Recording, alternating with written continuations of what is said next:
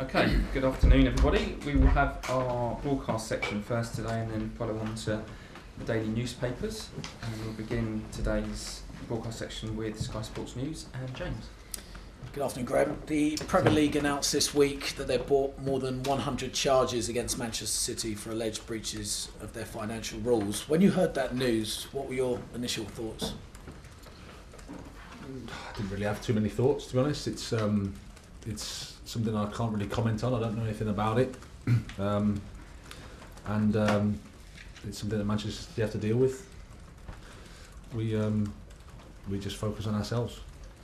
Do you think, though, hearing the breaches and the severity of it will act as a reminder for clubs in the Premier League to ensure they're careful with how they do their business moving forward? Well, as I understand it, they're just charges, as I understand it, and the world we're in, I think, certainly in this country, you're innocent until you're proven guilty. So it's not for me to comment on. Is it a good thing, though, that the Premier League may be clamping down on it to ensure that the league is treated in a fair and proper way? Well, I think that in any competition, if you come out of this specific case in any competition, you need to make sure everybody's abiding by the rules, of course. Right, moving on, Marc Cucurella, a few weeks ago you said that he was coping with something in his private life. He's been under quite a bit of scrutiny from Chelsea fans of late. How's he coping at the moment, and is it something he's still dealing with off the field? Well, they're human beings and they've got private lives and they have things going on, and Mark's not the only one.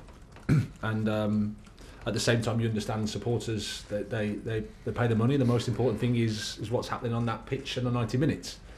But nevertheless, you have to deal with stuff in your private life.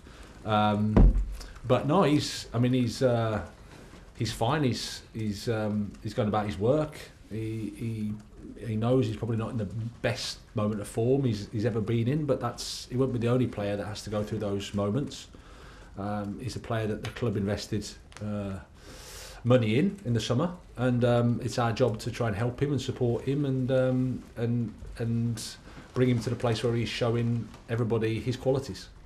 I did notice yesterday that there was a tweet liked by Todd Bowley that stated it was an article written by Football London that said that Marc Cucurella is not good enough to play for the club. Now, I saw that was liked on social media by Todd Bowley. I know you're not necessarily on social media yourself, but for a player to potentially see something like that, that must be quite disheartening. I don't know. I can't comment. It's nothing that I would say is a reflection of Todd in any way. But I don't know how social media works. Like I said, everybody here is really supportive of Marc, and we're trying to help him get back to a level that he can get to and enjoy his football, because if a player's enjoying his football, the chances are they're going to play well. Pierre-Emerick Aubameyang, future, has been reported that he might be off on loan this week. Is there any truth in that?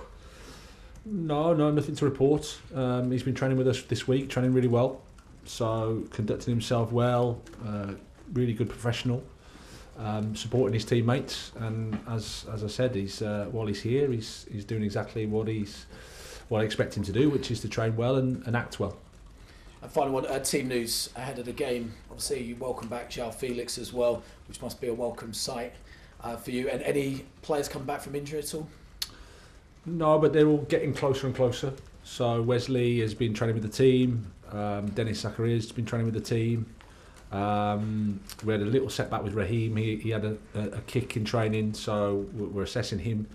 He's probably doubtful for tomorrow, I'd say. Is that a new injury? Yeah, just got a kick in training on the side of his knee. And apart from that, Mateo's training with the team, but it'll be too soon for him. So it's good news. We've got some options. Cheers, Graeme. Thank you. Alex Albrad. Hi, Graeme. Hi. Good, thank you. Just how much of a boost is it to have João Felix back? How much has he impressed you in training? Yeah, it's great. I mean, I think we all saw his impact that he had in his 60 minutes before the red card. You can see his quality, see it every day. He's a player, I think, that can make a difference for us, but at the same time, it's about helping him, get into the team, get integrated into the team, and for the teammates around him, and for him to understand what we're trying to do. But the signs are really positive. How How are you going to manage the Benoit Badio Shield situation? Do you feel like you need to test your Champions League defence ahead of Wednesday? No, the most important thing is we focus on West Ham. That's the best way to prepare for any future game. The most important game is West Ham, so we're really happy with Benoit, and you know, he's available and he's in the thoughts for West Ham, and then we have to make another decision on Wednesday, but we worry about that after West Ham. Chelsea haven't won away from home since October. How concerning is that statistic, and what would you put the run down to?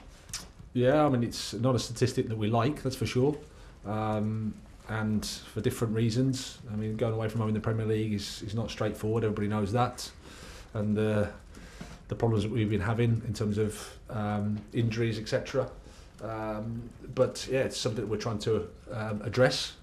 We have to start against West Ham, of course. I've been there with Brighton and had a decent record there, but it's a totally different context, different situation. We need to London derby. No love lost, I don't think, between the two teams in terms of how the atmosphere will be, which is great. It's a good atmosphere for us to test ourselves in, and then try to get the 3 points. Thank you. Good luck. Thank you. Moose, talkSPORT. Hi, Graeme. Hello. The away form hasn't been great, but you have won at West Ham this year, you personally. When you went there with Brighton, you won 2-0 earlier in the season. Does that give you a lot of heart? Well, as I said previously, it's a totally different context, totally different occasion. I think West Ham Chelsea brings a different edge to it. Being a London derby with a relationship between the two clubs, fans, etc., etc. It's just a totally different situation. But it was nice to win there, and hopefully we can do it again. You mentioned about João Felix integrating into the squad. How much do you need your squad to bed in quickly? I mean, much was made last week. You even joked about it, how many new players you've got. You need them to hit the ground running fairly quickly and integrate fairly quickly, don't you? Well, if you listen to you guys, yes. And obviously, optimally, I'm going to say yes. Of course. I'm not going to say no, I need them to integrate slowly. So what I mean is, how much patience are you able to give them? How much patience am I able to give them? Well, it's my job. I mean, it's when you're coaching players and human beings, there's a process that you go through, and you have to work with that. You have to be patient. You have to understand the context, understand the situation. There'll be lots of talk, like I said, after the game, lots of talk around pressure and time. And if I'd have had a month of time for every time I've been asked that question, I'd be here for about 10 years. So that's just the nature of it. That's just how it is. But the perception of being a Chelsea manager is that you're going to be successful, win trophies, or get into European competition. So, in a sense, there is a bit of a finite amount of time, isn't it? Of course, yeah. And I'm not stupid, you know. At the end of the day, if the results aren't what this club should get, then I understand and if I'm the reason for it, then that's the job. In the meantime, I sort of again go through the process of working with the players, helping them improve, helping them come together. It's a complicated situation at the moment, but really excited for it. I've got to be honest. Really looking forward to it. Really looking forward to the challenge that awaits us. But again, I don't worry too much about the absolute timescale of it all. Finally, the Super League. This week we're all talking about possible new plans for the Super League. You described the initial plans as sad, disturbing and frustrating. What do you think of the new plans where there'll be more teams, more promotion and relegation, not just a certain amount of teams that are going to be in it?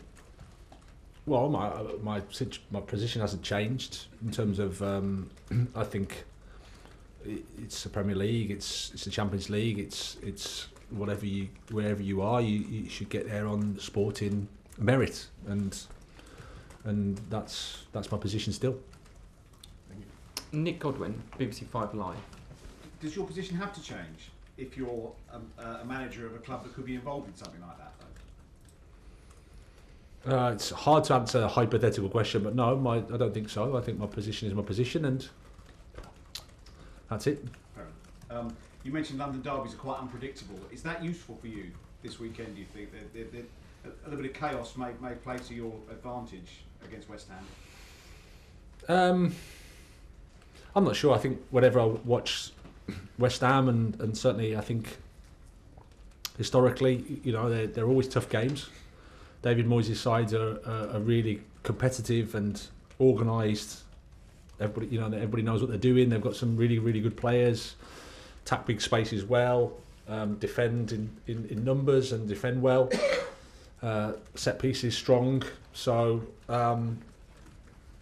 for us it's about understanding the environment, understanding the fact that it is a London derby, understanding that we have to match whatever intensity is coming at us with our own, and start the game well and try to take the 3 points. West Ham have had quite a lot of investment over the last few months and have perhaps struggled to integrate players and play as a whole. Do you recognise the difficulties that David Moyes has had in that regard? I have no sympathy for him, no whatsoever. Adam, it's a joke, sorry. Too late. You were pictured this week having lunch with the owners and Emma Hayes. I'm not expecting you to divulge the details of the conversation, but have expectations changed since the January window, and how is your relationship with the ownership changing as the club invest and progress? I think the expectations have always been the same, which is we want to develop a team that ultimately wins, and we know that there's opportunities to make changes to the team in windows when they're open. So that hasn't changed. And my relationship has been consistent with them in terms of there's been regular dialogue and regular conversation, and we understand where we both are in terms of where we see the picture, where we see the team, and we're working together really well, I think, to try to keep improving. Okay, that's the end of the broadcast section.